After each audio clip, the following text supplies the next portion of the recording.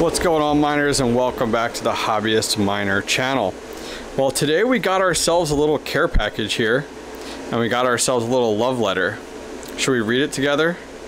It says, Hobbyist, I heard you like old GPUs. This one has served me well. I was going to clean it, but then thought it would make some good YouTube comment. Sorry, it's gross. Condition, like new. Never mind on. Enjoy, Mike Red Fox. Oh, so nice of him. So this is awesome, by the way. I've never received a gift from a fellow content creator, let alone a community member. So I did open the box already, but I'm gonna act like I haven't opened it yet, okay?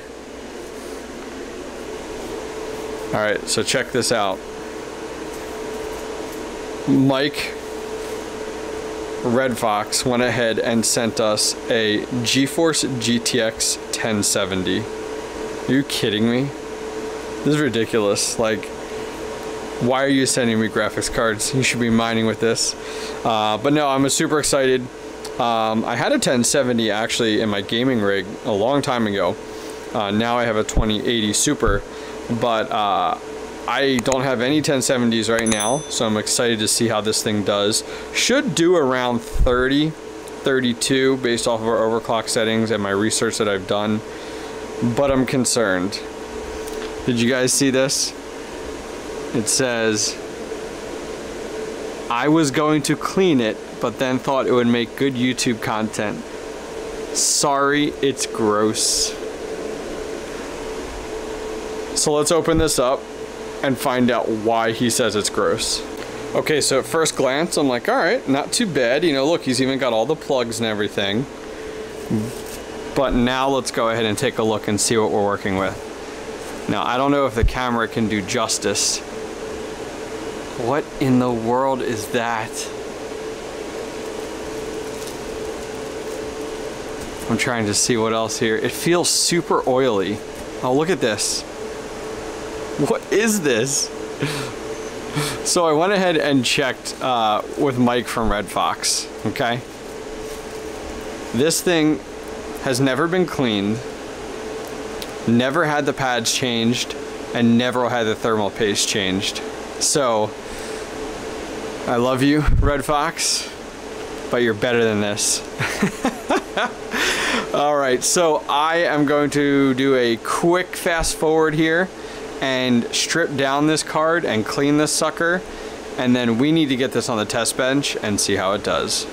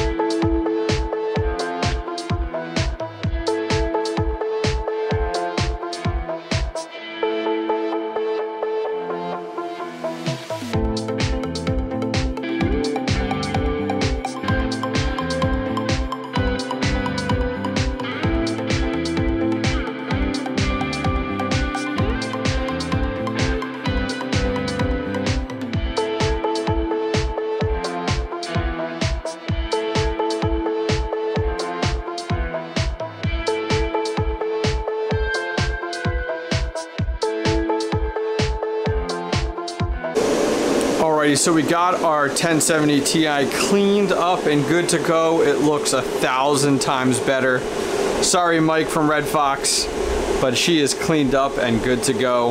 This is on our test bench. It's just an HP motherboard hooked up to a 750 watt power supply, and we also have a GPUrisers.com 64 gigabyte SSD. Let's go ahead and power this up for the very first time. Oh yeah, first boot up, good to go. Let's go ahead, guys, and swap over to HIVEOS and take a look and see what type of hash rate we can get out of this Gigabyte Geforce GTX 1070 Ti. Alrighty, guys, so we do have this on our test bench. As you guys know, our test bench is named Banshee, based off of the X-Men. And as we can see here, this is a Gigabyte running the Micron GDDR5. So looking good right now. Our temps are great, 35 degrees, which is phenomenal. We know that our heatsink is placed well, good paste. So now our next step is to go ahead and apply a flight sheet to this, and let's just see what this does with stock settings.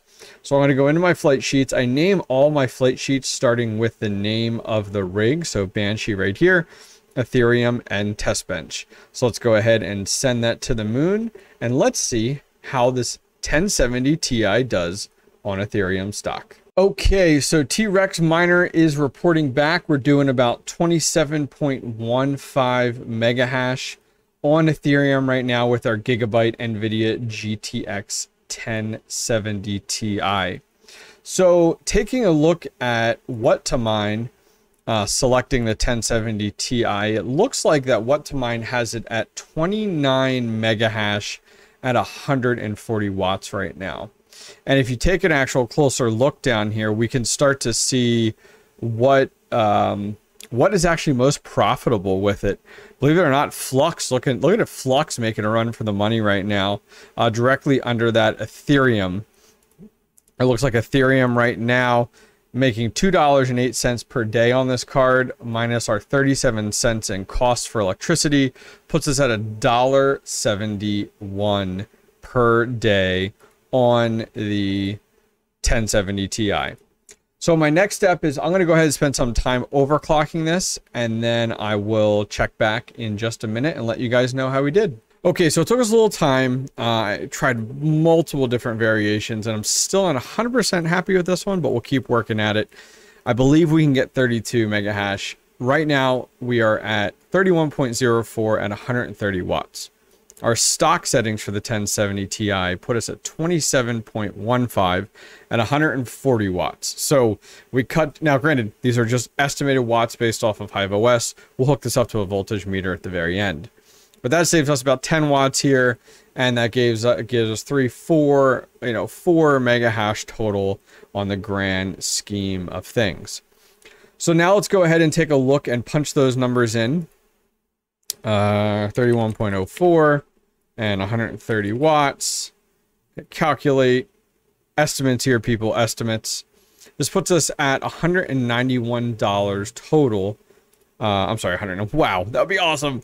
That puts us at, let's see here, 1.87. So $1.87 per day based off of these metrics here. Now, let's talk a little bit about break even. So I received this card entirely free. So kudos to Mike Red Fox for sending this over as a gift. But let's take a look and see what these go for. So on eBay, I went ahead and put in the card Gigabyte Geforce GTX 1070 Ti. I selected cards that ended recent, or cards that were sold, and then I selected ended recently. So this is an EVGA versus the Gigabyte. This sold for $365. If we look down here, an Asus 1070 Ti sold for $445. A GeForce EVGA GeForce one $450. So man, these are up there. So we got $365, $445, $450, $380, $489, $400. Wow, $529. This is the exact card I have. $529. Mike from Red Fox, you're nuts. So I'm gonna say $415 as an average. $420. We'll say $420 as an average here, based off of, because these are all over the place, guys, all over the place. So if we come in here and did our break even for $400, $220, let's say, and hit calculate, our break even is 225 days, which anything under a year is a win-win in my boat, to be honest with you. So let's see what else this does on other algorithms. So if we jump back, Flux is definitely up there right now, $1.78.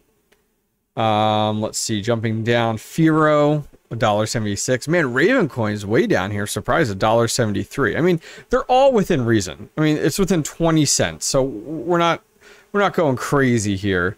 I think for me, I would mine either Ethereum or Ravencoin on this card as of right now. We kind of know what our profitability would be per day and per week in that regard. Let me go ahead. I'm going to go ahead and swap back over to the camera. I want to get this hooked up to a voltage meter and show you guys when we're at 31.04 mega hash, what we're actually doing from a voltage meter, from a true watts perspective at the wall. Okay, so we have no card on our test bench right now. Look how small and scarce it looks. Our Gigabyte 1070 Ti is down here. That's actually a 3060 if you're interested. And I did go ahead and swap over to 120. And you can see here on our voltage meter, we are at 20 watts total. 23, we'll say 20. We'll round it for 20 here. So we're at 20 watts total right now. So let me go ahead and get our card plugged in, get it mining, and then we'll take a look to see what we're doing at the wall, minus 20 watts. Okay, so as you guys can see, our GeForce GTX 1070 currently mining right now. It says it's using 129 watts. So let's go over in here. You can see we're mining, and we're using 168 minus the 20 that the board and power supply and all. Okay, 170. So let's say 170 to round it. So taking that down to 150. So 170 minus the 20 is 150. So this card right now, mining at 31 mega hash, is actually using 150 watts versus what we have here is 130. So this is off by a total of 20, which gives us a better idea. So it'll be much better for us to go ahead and put that into what to mine at 150 watts. Well guys, this is it for today for our Gigabyte Geforce GTX 1070 Ti. Super special shout out to Mike Red Fox Crypto for going ahead and sending this over as a gift. This is incredible. Thanks again. If you guys enjoyed this video, please go ahead and give it a thumbs up, and don't forget to subscribe. Take care.